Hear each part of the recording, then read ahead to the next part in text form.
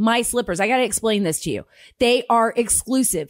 3-tier cushioning system. It's like walking on clouds, right? We took the My Pillow patented foam, the one that you know and love, and they created a solid layer to provide incredible comfort. Don't forget to use the promo code Carter, CARTER, and you will receive 40% off of your My Slippers. Your whole family's going to love it.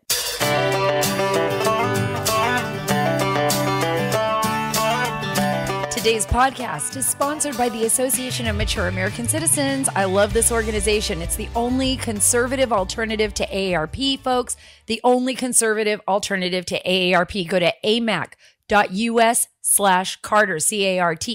So today we're going to be talking about something very, very important, something that should matter to every single one of you, and that is censorship. And that is what is happening in the United States right now. And the reason why former President Trump is filed a major lawsuit against Google, Twitter, and Facebook. These behemoth organizations, we've never seen anything like it on the face of the earth. We really haven't. We don't even know how to deal with this. What we do know is that they're stifling our ability to speak to one another, to tell the truth. Although the platforms were meant to connect people, they are pushing their own narrative. And that is what I'm going to be talking about today on this podcast, and why we all need to be paying attention to what President Trump has done. I mean, for the most part, he may just be exposing what happens. We don't know where these lawsuits will lead. I don't even know how you fight Google, Facebook, or Twitter. They've got more money than I think anybody has ever had on the planet, right? So this is a huge endeavor. This is a huge endeavor to go after these massive organizations, these corporate organizations that have really altered and changed the way we see ourselves, we see the world, and by the way, our own nation. And I think that's very, very important. I think that's something we got to pay a lot of attention to. But before I get started with the show, I want you to go to sarahacarter.com. That's sarahacarter.com. And while you're there, I want you to sign up.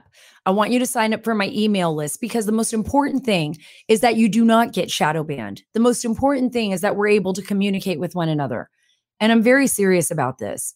This is not just something that we're saying. This is not just some kind of idea that's going to wash away in a year or two and everybody's going to balance out. I really, truly believe that these corporations, along with people in our government, are stymieing the way we communicate with one another. And they're changing the way we operate with one another. And that's really frightening. But if you go to sarahacarter.com and you sign up for our email list, I promise you that we will get those stories out to you ASAP. And we won't bombard you every week. Just go there, get onto the social media, and I'll get those emails to you. So where do we start? I think we're just going to have to start with the lawsuit. And I'm going to fill you in as we go along, because this is so important. President Trump announced that he is filing a lawsuit against Google, Twitter, and Facebook. Now, a lot of people thought that President Trump was going to get on Getter or some new platform, or that he was going to, I even thought for a moment, like maybe he's going to create his own platform and he's going to push that out there. No, I think the first thing he's doing is going to target, and expose, and this is what he's good at. He's really great at marketing. Now, some people like USA Today and other editorials have said, look, this is a Trump stunt. He's just trying to drive attention to himself. This is a way of marketing it out there to the people that follow him and helping build his, I guess, repertoire before the 2024 elections, presidential elections, and his influence in that, because he's lost influence, obviously, on Facebook and in Twitter and in Google, because they basically shadow banned him. Not beyond that, they've just pushed him out altogether. Facebook, at least for several years, is not going to let him back on the platform. That's just incredible to me, that a president of the United States of America will not be allowed back on the platform. I want you to hear this. This is from his Q&A with reporters. This is Trump taking questions on the announcement of his lawsuit. What is the possibility of a settlement prior to trial? Because obviously any court ruling in your favor, and you've laid out a very compelling case, anything prior to a court ruling would certainly limit everybody else who's not in the class. We're not looking for a settlement. We don't expect a settlement. They fight, and they fight hard. They've never had anything like this. That's right. They fight, and they fight hard. They're not expecting a settlement in this. In fact, I would love to join this class action lawsuit because there's things that we have actually seen happen on my website, sarahcarter.com, stories that they have basically punished us for that were accurate stories that they didn't want out there. And I believe that that's a violation of my rights and my ability to communicate. And think of the power that Google has with our advertisers, with our advertising dollars, and Facebook and Twitter. I mean, basically, if they shadow ban you, if they shut you down, you can end up having no business at all. And of course, that isn't a legal argument. That isn't a legal argument because we can't use, for example, their business to build our business. But the difference is that they have actually changed the way people have conducted business in this world. So it's kind of a morphing of several factors. And beyond business, it's our ability for freedom of speech. Freedom of speech. One of the most interesting guests I've ever had on the show was Brendan Carr. And he was with the Federal Communications Commission, but I'll never forget what he said to me on the show. He was saying that they weaponized, they being, Jack Dorsey, Mark Zuckerberg, Sundar Pichai, all of these tech giants, they basically weaponized their platforms and utilized those social media platforms to direct the American people. And he was saying that they did that specifically since the 2016 election. Because they were so enraged, and we heard that. We've, seen the videos out there of Sundar Pichai and, people at Google that were so upset when President Trump won. They were so upset about the fact that the American people put President Trump into office and strayed away from that establishment, that they went in the opposite direction. They said, okay, now we've got to hone in. We've got to stop. Basically, anybody from propagating any kind of narrative that we don't agree with, because they actually believe they know what's best for you. They don't think you can make your own decisions. They actually believe they know what's best for you. Think about that. They want to take away, and these are the leftists, these are those radicals. And yes, I'm putting Jack Dorsey into that pile of radicals that's out there, and Mark Zuckerberg. They don't mind making all their money. They don't mind capitalism for themselves. They don't mind it because they've amassed billions, hundreds of billions of dollars and enormous power with that. And more than just power, information. They control information. They can basically listen, look, with the FBI and the intelligence community, they can listen in on what you're doing. What we're seeing is a weaponization of tools that we've never seen before, right? It's not just America, folks. This is a global issue, not even just a national issue. Think about the power that these corporations possess with their ability to control the narrative. And this is how they do it. This is how they do it. I know you've all been seeing this. Not only did they throw the president off of these platforms because they didn't like what he was saying, he's no threat to anyone at all. This is all made up in their head. It's a disinformation campaign. Remember the whole Russia hoax? Yes, the one that nobody ever paid the price for. Andy McCabe was fired. James Comey was fired. A ton of people at the FBI were fired, including the general counsel, James Baker. Rod Rosenstein was going to invoke the 25th Amendment on the president. You had people within the White House and the establishment freaking out because what they wanted was the old ways. They didn't want anyone rocking the boat, and they didn't want some outsider peeking underneath their seriously screwed up curtain, their screwed up Oz, to see the little guy in the back on a little scooter spinning around, because that's all it is. These people use us. They use the American people. They like it up there. Doesn't it ever occur to you too that they have so much money in their pockets? You think about how much money they have when they come into Congress and how much they have when they leave, right? How these people become millionaires or presidents. They come in and they're just the average Joe and they leave, and eventually they're, multimillionaires, right? Well, think about the people that lobby them. And believe me, it's Google, it's Facebook, it's Twitter, Jeff Bezos with the Washington Post, although now he wants to go to space and compete against Elon Musk. Good luck.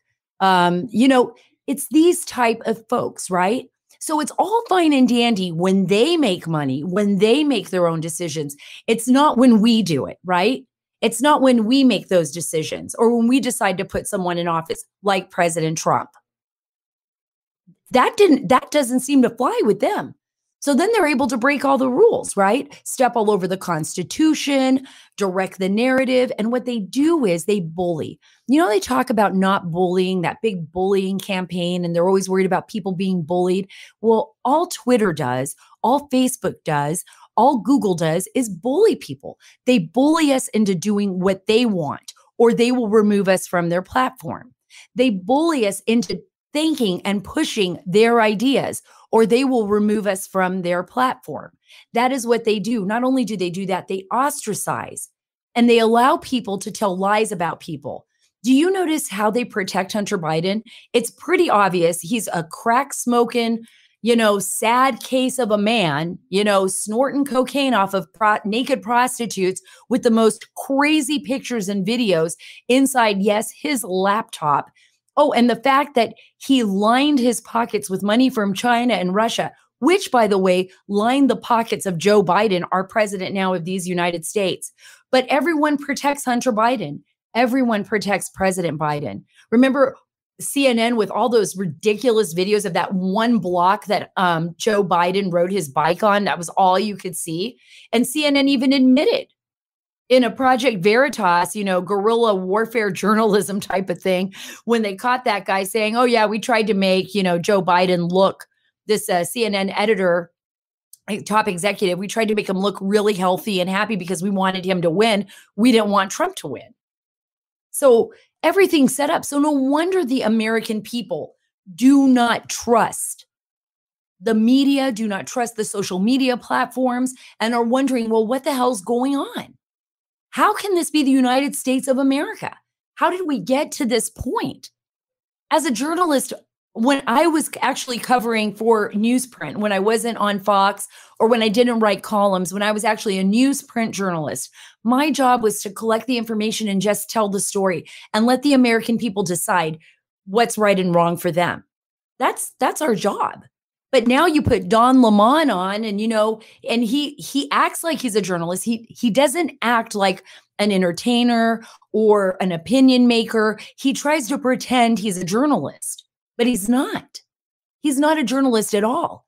He laughs and insults President Trump. He never follows the news. You got Jim Acosta on CNN. You got Rachel Maddow, although Rachel Maddow's more of an opinionist. I'll give her that. She can have that. She can own it. I'm okay with that because anybody who likes her can watch her. I don't have a problem with that. But look at Don Lemon or Jim Acosta. Jim Acosta lives for just drawing attention to himself, right? But all of these people work in concert. They work in concert with these social media platforms. I want you to listen to Jack Dorsey, who says censorship effort is beyond just Trump. It's everything. Jack Dorsey thinks he knows what's best for you. Listen to this. We are focused on one account right now, but this is going to be much bigger than just one account, and it's going to go on for much longer than just this day, this week, the next few weeks. It's going to go on beyond the inauguration. We have to expect that. We have to be ready for that. Dorsey thinks he knows what's best for you. Come on. Have some common sense. This is crazy. We are allowing these corporations to take control of our lives, to tell us who we are, what we should do. And a lot of us are afraid. We're afraid. We're afraid we're going to be ostracized if we stand up to them. Remember when they were basically targeting anybody and everybody who talked about COVID? If it wasn't stay safe, stay healthy, wear triple masks, you were banned. You were banned. If you wrote a story about hydroxychloroquine, if you questioned Dr. Anthony Fauci, if you just even talked about the China virus or the Wuhan virus, or you questioned if it came out of a lab, those directives by the social media platforms, by their CEOs to whoever is monitoring. By the way, at Facebook, there are people, actually Chinese citizens, that are actually monitoring our communications. They work for Facebook. I guess they would know a lot about censorship since they worked for Facebook and they belong to the CCP, right? To the Chinese Communist Party. That's pretty interesting. But think about it. Think about it. It's those people. It's people that are running these corporations that are actually trying to direct our lives. But we have to say why. Who are they doing it for? This is like fascism. This isn't America. This isn't who we are. This is beyond anything I could ever imagine happening in our nation. And before I go any further, I want to talk to you a little bit about Tommy John. It's fantastic. You know, summer is heating up. No sweat. If you're wearing the new Apollo men's underwear from Tommy John, it looks so fantastic on you men. My husband has a bunch of them. Apollo is Tommy John's newest and most advanced men's underwear, yet with a performance grade dry release fabric blend that is exclusive to Tommy John. Apollo men's underwear is proven to keep you drier and up to 7 degrees cooler than regular cotton underwear. Perfect for summer, right, guys? Get some of those Apollo men's underwear. Got a cool name on that too. Right now, get 20% off your first order at TommyJohn.com/Carter. If you go to TommyJohn.com and you put in the offer word, which is Carter, CARTER, go to TommyJohn.com/Carter for 20% off. TommyJohn.com/Carter. See the site for details. You know, so many people are afraid right now to talk about what they feel and to talk about their political ideas. But we've also seen a rise in people actually doing that, right? Critical race theory at schools. We're seeing parents in like Loudoun County, Virginia, standing up and saying, you know what, no more. I don't want this in my schools. You need to tell me exactly what's going on here. We've seen parents actually getting arrested or taken out of the school and school boards shutting down because they've actually decided to stand up and fight for their children and say no more.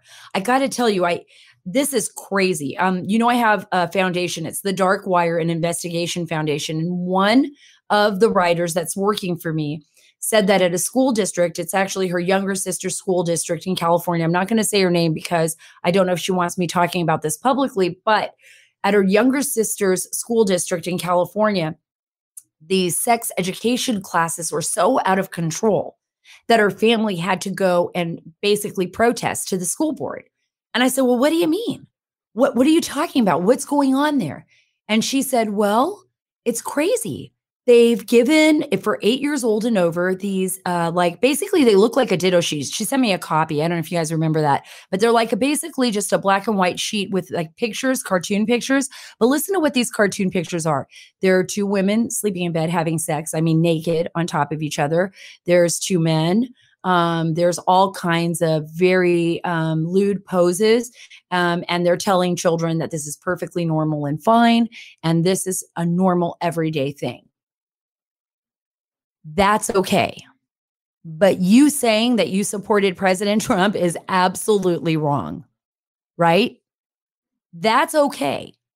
But you believing that CRT is going to do damage to your child, well, you're just a racist white person who doesn't understand, or you're just an uneducated person who doesn't have any idea about the intellectual analysis that went into this most ridiculous historical account to change our country. But if you go to Google and if you go to Twitter and if you go to Facebook, all of that is okay. They won't ban that. In fact, they won't even ban the Iranian ayatollahs or the mullahs that say they want to destroy Israel and wipe it off the face of the earth. They won't ban them for even talking about the Jewish people in such derogatory terms. You can't even imagine. I think there was somewhere near 4 million derogatory tweets towards the Jewish state and the Jewish people on Twitter that was actually tallied up in this one report that I had been a part of. It's unbelievable to me. It's unbelievable to me. Yet it's these very platforms that drive the narrative. Right now, if just talk to your kids, do you think your children are learning more off of these social media platforms and YouTube as well than they are on television? I mean, are they actually picking up the newspapers, or do they get their news and their news feeds from Instagram and Facebook, Twitter, and all of those other social media platforms that mean so much to them, like TikTok, right? Which is, I still believe, controlled by the Chinese. Think about what is going on here. I want you to listen to this clip. This is Google CEO Sundar Pichai, and he's testifying on data collection. Just take a listen to this before Congressman Goodlatte. Operating system sends Google information every few minutes, detailing the exact location of a smartphone within a few feet, the speed of movement of the phone, the altitude of the phone sufficient to determine what floor of a building the phone is on, the temperature surrounding the phone, and other readings. And if so, with Americans carrying their phones with them virtually at all times, doesn't the collection of this volume of detailed information really mean that Google is compiling information about virtually every movement an individual with a smartphone is making every hour of every day? Mr. Chairman, thank you for that question. Today, for any service we provide our users, we go to great lengths to protect their privacy, and we give them transparency, choice, and control. Android is a powerful platform and provides smartphone for over 2 billion people.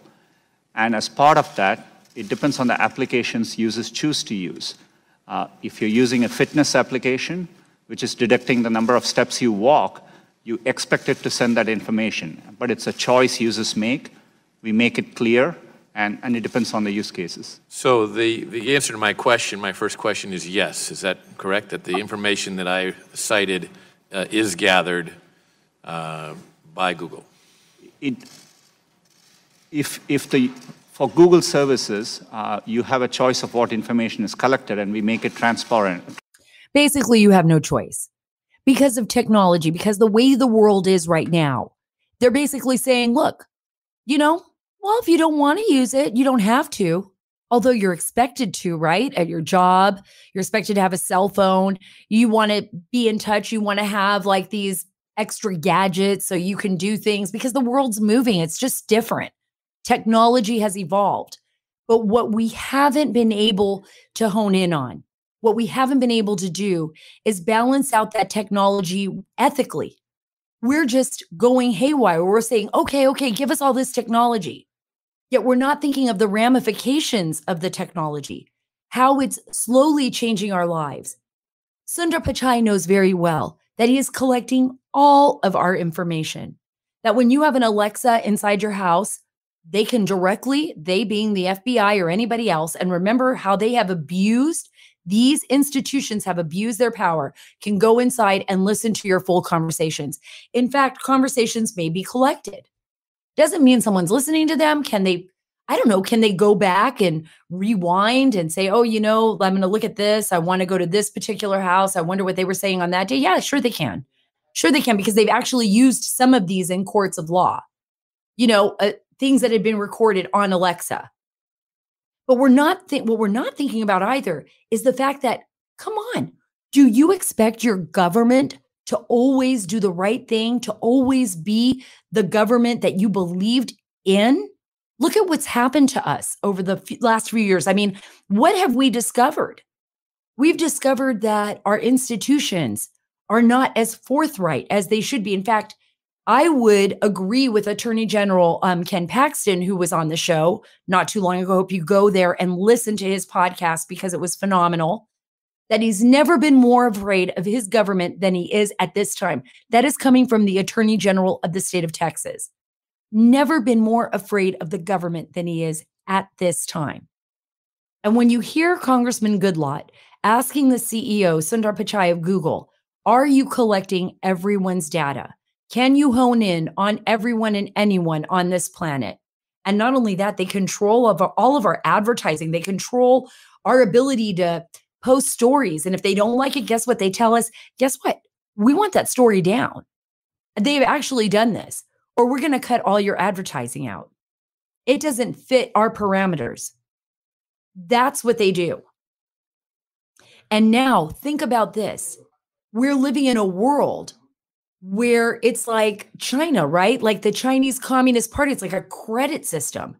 It's like, oh, you were really good, so I'm going to let you do a little bit more on Twitter. And they don't do it overtly. It's kind of inadvertently, right? It's algorithms. They reward you. You know, I was talking to someone who worked at YouTube, and well, they no longer work there. They were a former whistleblower, I guess a former employee, a whistleblower. And they would say that they've set up these algorithms so that when your kids are actually watching these videos, right, that they reward them. So if you have an 8-year-old and they're watching videos and they get really excited and they're playing Minecraft, they're going to give them something a little bit more, something above their age range that's going to entice them to continue to use the product, right? We are all being used this way. That's what social media is doing. I think we are on the cusp of a new world, right? We're in the middle of it, so we're not really seeing it. Where is it going to go? Where does this lead to? The one thing as Americans is that we have to be solid on our principles. We cannot give up, not for technology, not for anything else. We cannot give up those essential beliefs in our freedom and liberty. And that's what I'm really afraid of. I'm very afraid that this kind of aggressive bullying by these technology giants are fundamentally changing our society and who we are and what we believe in. That as much freedom as we have, we're also exposing ourselves. I mean, what if I'm doing this podcast right now and some, FBI agent who doesn't like me because he's a big Biden supporter, starts saying that I'm a threat, right? Could have like some kind of, report on me. How do we know this isn't already happening? Remember, it's President Joe Biden and his administration that are more terrified of American citizens that they call radicals. And you've created this whole montage, a narrative about American citizens who are going to create the biggest problems for America if we don't find them out. He wants you to report your family members. He wants you to let them know, the FBI know, if anybody's posting anything that seems to contradict the narrative. Wasn't it Joe Biden and his administration that just recently said that January 6th insurrection is the worst attack in America? I mean, since the Civil War. What about World War II? And by the way, that so-called insurrection on January 6th, I was down there that day. I was walking around in the crowds. I wasn't there when it happened on Capitol Hill. I didn't actually see that. And I think what happened was wrong. But I wouldn't call that a planned insurrection. I would call it a bunch of people who really got out of hand and a really terrible thing occurred. Really tragic and terrible thing. Don't let this disinformation campaign by these people, by the leftists, by these Democrats, change who we are. We know the truth. You know the truth in your own heart. I know the truth when I cover a story. You know when something stinks to high heaven, and you know when something is actually right, when you actually feel that you're doing the right thing. Don't turn away from the right thing. Don't let, Sundar Pichai and Jack Dorsey and, these guys that are running these big tech giants, don't let them dictate your life and cut through all the bullshit. Honestly, you have to. And you can't be afraid to stand up. That's what all of our forefathers have done. There's nothing more precious, I believe, than our First Amendment freedoms, than our liberty. Once we lose that, folks, we have lost this country. That is an absolute fact. Once we lose that, we lose everything. That's why this is so important. That's why this is worth fighting for. I want you to listen to one of the people I like least on the planet. And it's Brian Stelter from CNN. And this is a person I would just absolutely love to have sent Brian Stelter back in time to to the USSR. This is how he justifies censorship. The vast majority of people can agree that disinformation about, let's say, the pandemic is unhealthy. It's harmful. So how can that harm be reduced? Well, big tech platforms say they are removing lies about vaccines and stamping out Stop the Steal BS and QAnon cult content. Now, do these private companies have too much power? Sure. And many people would say yes, of course they do. But reducing a liar's reach is not the same as censoring freedom of speech. He is such an idiot. And he actually believes that. He actually believes that. We're allowed to question. That is our job. Our job is to say, well, wait a minute. What is this vaccine? Has this been approved by the FDA? How is this vaccine made? What are alternatives for medicine when I have COVID? Is there another opinion? I'd like 2 or 3 opinions on this. What can I do? By the way, Dr. Anthony Fauci, why did you say masks would do no good? And then you said masks were the greatest thing since sliced bread. And then you said we need to wear 3 masks. What the heck is going on here? What is going on with you? Why do you keep pandering to everybody that's around you? Why can't we ask questions, Brian? You're working for CNN. You should be asking questions all the time. This should be your job. But he's nothing but a gossip columnist. He's a gossip columnist that got a little bit famous, and the fame has gotten to his head, and he thinks he knows as much as Jack Dorsey and Sundar Pichai and Mark Zuckerberg and Jeff Bezos about how you should live your life and what he should be protecting you from, right? He's the protection police. It's an embarrassment, actually. It's really an embarrassment. Brian Stelter is an embarrassment. And it reminds me of like somebody who never went anywhere, never knew anything, and is just rambling about things he knows nothing about. Let me give you an example. In Pakistan, and I covered many stories in Pakistan, the intelligence services, the ISI, they're called their Inter-Services Intelligence Service, much like our CIA, and actually very adept, control the narrative many times. That not only do their intelligence agencies, but their military. So in Pakistan, for example, if the government wants a particular story out, they're going to push that particular story, and the journalists are going to be afraid to do anything else. They're going to be afraid because either they're going to be ostracized or they're going to be threatened. That's what we don't want here. The same thing happens in Mexico. Guess what happens in Mexico? Except it's not so much the government, right? It's the drug cartels.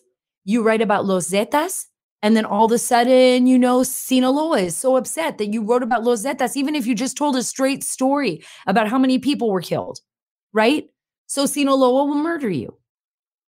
That is not what we want here in the United States.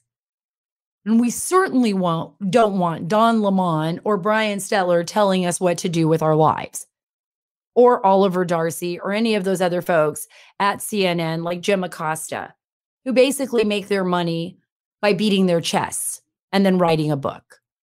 I'm going to close out with this soundbite. This is absolutely brilliant. This is Senator Ted Cruz, and he's confronting Twitter CEO Jack Dorsey on Twitter banning. And then I'm going to fill you in on what I'm going to be doing this weekend in Texas. Why am I in Texas? Well, I'm here because of CPAC, and I'm going to talk to you a little bit about that. Listen to this. When Twitter is editing and censoring and silencing the New York Post, the newspaper with the 4th highest circulation in the country, and Politico, one of the leading newspapers in the country, is Twitter behaving as a publisher when it's deciding what stories reporters are allowed to write and publish and what stories they're not? No, and that account was not suspended. It fell afoul of the hacked materials policy. We realized that there was an error in that policy and the enforcement. Hold on. I'm literally looking at the tweet from Twitter that says your account has been locked. You're telling me that this is not an accurate... That's a lock and can be unlocked when you delete the... I understand that you have the star chamber power. Your answer is always, well, once we silence you, we can choose to allow you to speak. They operate as publishers. And the reason Jack Dorsey, and the reason that was such a brilliant question and answer between Senator Cruz and Jack Dorsey, is because he basically got Jack Dorsey to say, well, they are acting as publishers, right? They're editing, they're deciding what you can look at, what you can hear, what you can see. That's what they are deciding. I mean, even Politico, for crying out loud, just because they didn't want that story, that didn't go with their narrative. That's why we've got to remove Section 230.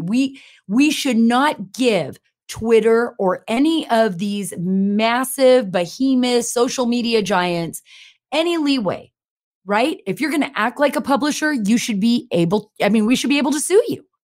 You've actually made those decisions to act like a publisher. It's not like they're stopping a crime.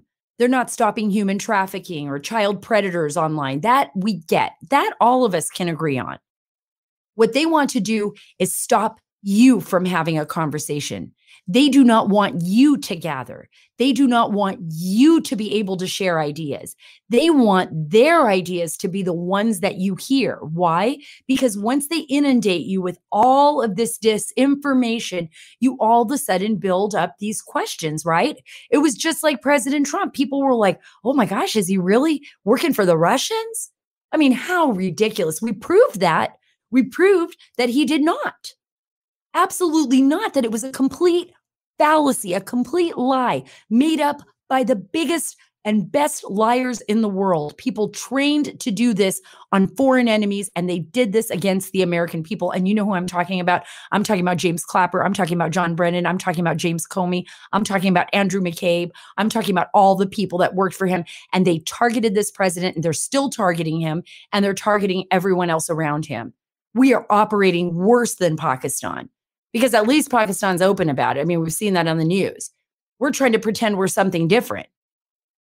We better be something different. We better get back to the basics. And let me tell you this, we have to stop being the silent majority, folks. We have to start speaking up. We cannot be silent. We have to do what President Trump did. This whole lawsuit against Google, Twitter, and Facebook is a reason why he's doing it. And it's not about drawing attention to himself. It's not. Maybe a little, right? To get that information out there. But it's about exposing them. It's about exposing them and getting the truth out to the American people. Once he has that lawsuit, he can have disclosure. He can ask for information. It's going to be a battle, but he's going to get it, and we're going to get it. That's what's important here, is that you know the truth. What's important is that we stand up for one another too, and we stand up for our country. We cannot forget to do that. Look, we used to pride ourselves in having a free media, and one that was for the most part objective. And now we have a media that's basically been sold out. We have a social media platforms that have also sold out. You know, if we hope to stay a free nation, if we hope to continue the path that our forefathers set out for us in that Constitution and that Declaration of Independence, then we have to stand up and fight. No one else is going to do it for us. And I'm not talking about going out in the streets and acting crazy, and I'm not talking about any of that. I'm talking about not being afraid to defend your rights. Who cares if someone like Jack Dorsey, who's such a bonehead, wants to ostracize us? I don't really care. We can't be afraid to speak the truth. That's what we've got to do. Every single one of us. That's why I'm out here every single day, because I know we have each other's backs. I know that together we can make a difference. I know that you and I live in the greatest nation on earth. And God help anyone that tries to take that away from us. Thank you so much for being a part of the Sarah Carter Show. Remember, go to sarahacarter.com. That's sarahacarter.com. Oh, I was going to tell you about CPAC. I'm here this weekend at CPAC. President Trump is going to be speaking on Sunday. I am going to be covering that. I'm also going to be speaking on Saturday here at CPAC with Gordon Chang. I'm going to get him on the show on Monday, I hope, to talk about our panel, Ambassador Rick Grinnell and many, many others, Matt Schlapp, Mercedes Schlapp, and everyone that's going to be out here this weekend is getting ready for CPAC Part 2 in one of the greatest states of our union, Texas. I hope you all join us. I know Fox Nation will be airing the shows live. And on Monday night, Sean Hannity and I will have a very special segment straight from CPAC. And we're just going to let the American people talk. We're not going to try to direct the narrative. We are going to let people talk. And that's what I'm here for. Thank you again for being a part of the Sarah Carter Show. I hope you join me again next week. Join us at CPAC. Love you and God bless.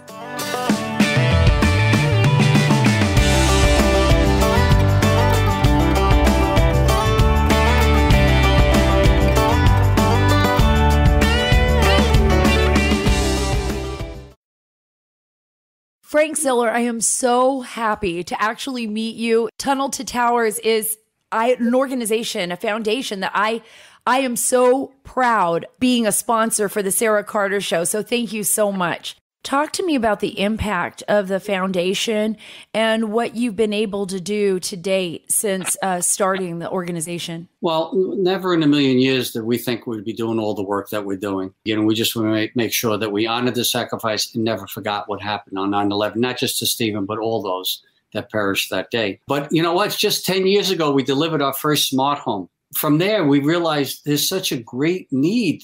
These great men and women are coming back with these injuries that they would never have survived before on the battlefield. And they need specially adapted smart homes, and they deserve to have a mortgage-free. And that's what we've been doing ever since. So, to date, we've done over 250 of those mortgage-free homes, whether it's for smart home recipients, Gold Star families, or fallen first responder families that leave young kids behind. And this year alone, we're going to deliver 200 of those mortgage-free homes. So we're very proud of that work. And they're not inexpensive, each one of them not inexpensive. So we count on the goodness of America to join us. T2T.org. That's T2T.org. It's only $11 a month. It's up to every single one of us to do our part to help those that were willing to give everything to protect us and our families.